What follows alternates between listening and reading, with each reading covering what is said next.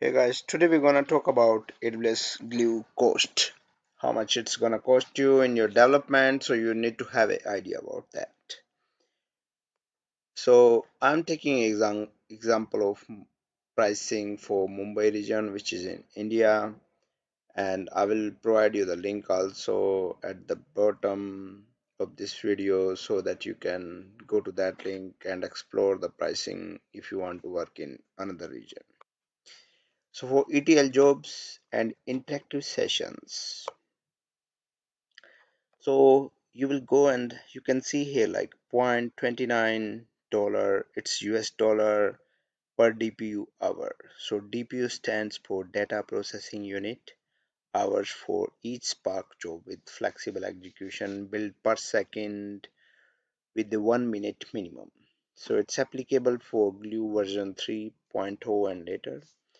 So rest of the jobs like for Python cell job, and if you want to use like interactive session, the last one, and the provision development endpoint, all these are around like $0.44 per DPU hour.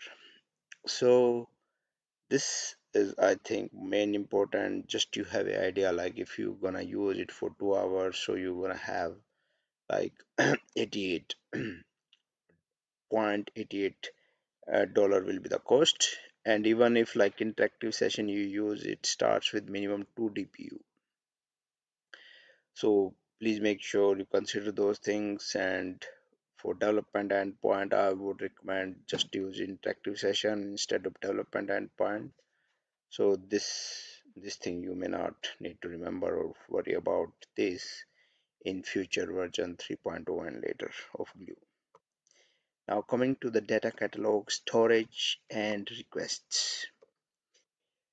In storage, it's free for first million objects stored, so the objects is mostly in data catalog is the tables, and $1 per 100,000 objects stored above 1 million per month.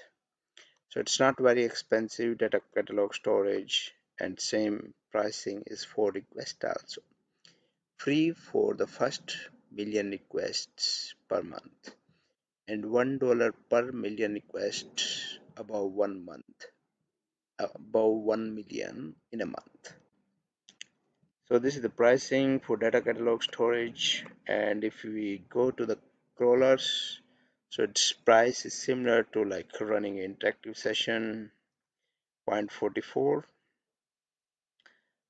So build per second with the 10-minute minimum per crawler run.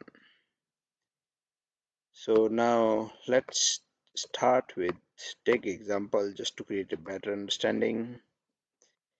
So let's say you have ETL job, Apache Spark job that run for 15 minutes and use 6 DPU. The price of one DPU is $44.44, so which we have seen on the last slide. Since your job run for 1/4 of an hour, so it's like 15 minutes and used 6 DPU, AWS is gonna bill you 6 DPU into 1/4 of an hour into 44. So which is gonna come to like when you will divide 1/4, 4 divide 44 is 11, and then 6 multiplied by 11 is equal to $0.66. So this is the price. And if you use like notebook and interactive session, so suppose you use a notebook in Glue Studio to interactively develop your ETL code, and interactive session has 5 DPU by default. So you can change it up to 2 DPU because 2 DPU is the minimum.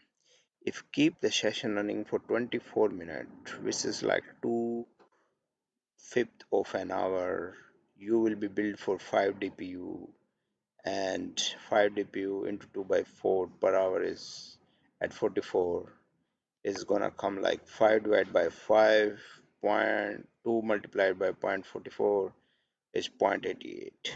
So that's the thing.